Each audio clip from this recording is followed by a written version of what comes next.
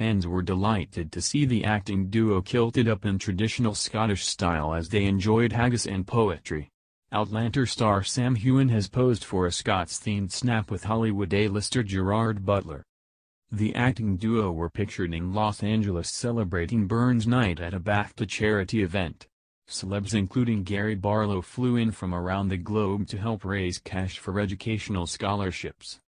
The night, hosted by author Daniel B., saw Robbie Burns celebrated in traditional style with haggis and poems.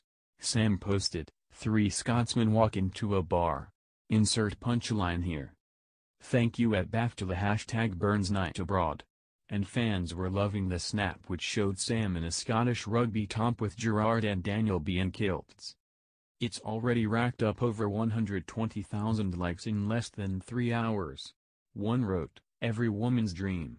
3 hot men in kilts." Another gushed, "I must have died and gone into heaven." And one said, "These Scots walking into bar, and my jaw would drop to the floor." We told earlier how Outlander fans slammed show writers with a furious reaction to the ending of Series 4. The program wrapped up the latest season with the highly anticipated final episode last night. But many were unhappy that the telly version of the story had missed out crucial parts of the books.